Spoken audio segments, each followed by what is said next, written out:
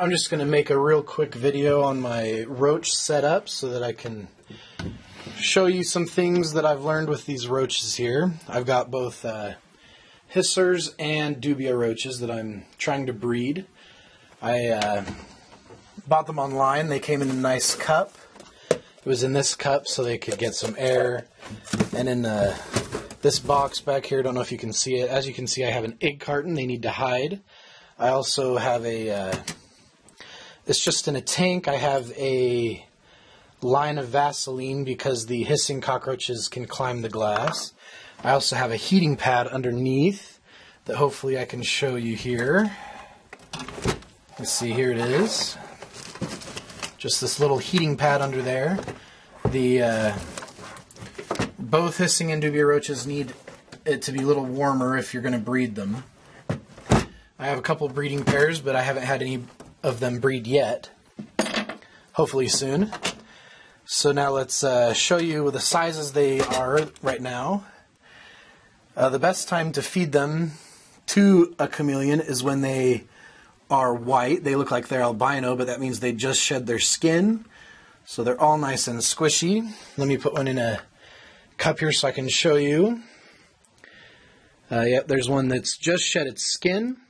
So he's all soft and very easy for the chameleon to eat and digest.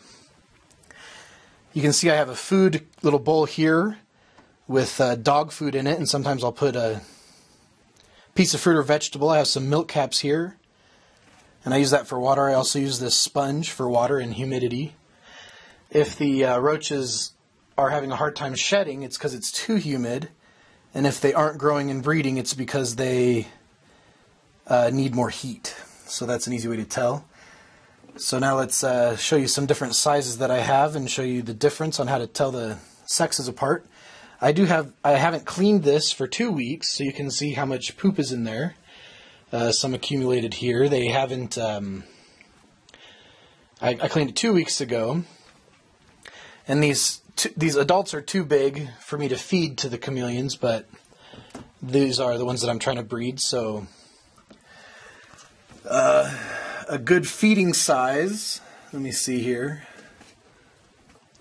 would be, there's a good one. Yeah. So when they're about this big, that is a good size for me to feed to the chameleon. This is an adult that just shed his skin. So I'm actually just going to pick him up and show you. He's nasty. This is a hisser. It looks like a male, and that is a big nasty one, so watch out. You'll notice he didn't hiss, but they do eat their skin when they shed it. So I just, so there's his skin that he just shed, but I interrupted him, so he's not going to eat it. So let me show you the difference between the genders of the cockroaches. Let's see, let's start with the Dubias, that's the easiest. They all look the same until they are adults. So here is a male Dubia. He's pretty quick. There we go. Oh, gonna have to just grab him. There we go. So the male Dubia, as you can see, has wings. He's very shiny. These cannot climb glass. They can't fly. They do have wings, but they can't fly. Let's see here. There's a female. And you see how easy it is compared to a cricket to catch. You just pick them up, no problem. Crickets, I'd be trying to get these tweezers in there for hours. So this is a female, no wings. So that's easy to tell the genders apart. The hissers aren't as easy to tell apart. So this is a, oops, he just got away from me. I just saw a Dubia that was one shed away from being an adult. So I could show you that size. But most of them I have are this size. And that's a perfect size to feed the chameleon. I'll feed them 1 or 2 a day if I have enough, but just 1 a day is all I need to feed them. And they're still gaining weight with that. Now this is I just showed you a shed male hisser. You can hear him hissing a bit. So this is the male hisser, much bigger than the Dubias. This one is a small one too, because this was before I bought the heating pad. So they didn't.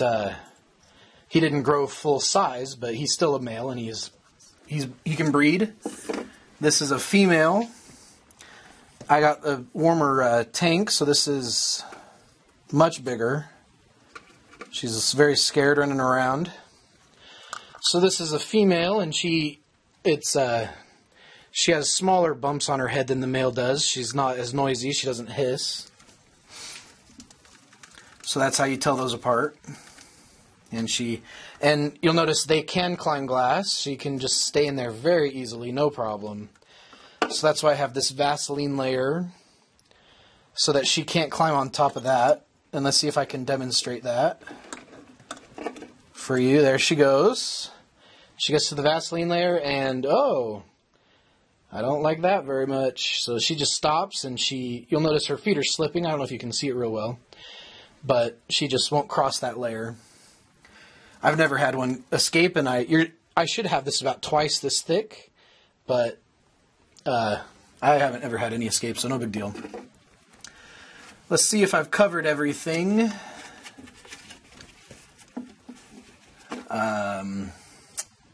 Yeah, I have it dark. So as far as the tank size goes, I currently have them in this. I should separate them probably, but I'll see once the babies are born if they eat each other's babies, but if not, I'll just go ahead and keep them in there. I don't care.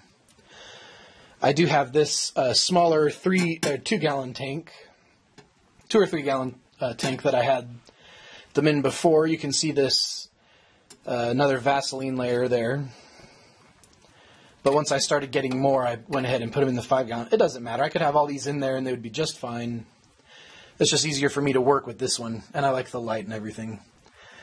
Yeah, I usually just catch them and I put them in this cup, and then I'll carry this cup over to my chameleon tank so I don't have to hold the bug. And I'll just catch them with with the tweezers. This one, this is a Dubia that is about to become an adult. Excuse me for just grabbing them. So this is the size, this is one shed away from being an adult, so you can't tell if it's a male or a female. Same with the hissers. I had the hissers for several months and they just weren't growing or shedding. This is yeah. So the hissers were all pretty small, and they stayed that way for 2 months. I got the heating pad, and 1 month they were all adults. So they all grew very quickly once I got the heating pad. And the only thing you have to look out for is mold. They don't like mold, so if I put fruit or vegetable in there, I'm going to take it out after a day or two so I can't have any mold in there. So I hope that answers your questions. If you have any, please leave them in the comments, and I will try to answer them. But I think that should do it. Adios.